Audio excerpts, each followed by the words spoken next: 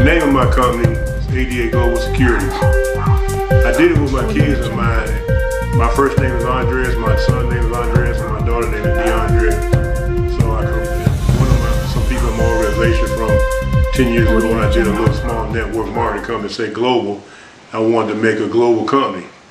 But I'm located right here in Jacksonville, Florida. I'm a local company with a global presence.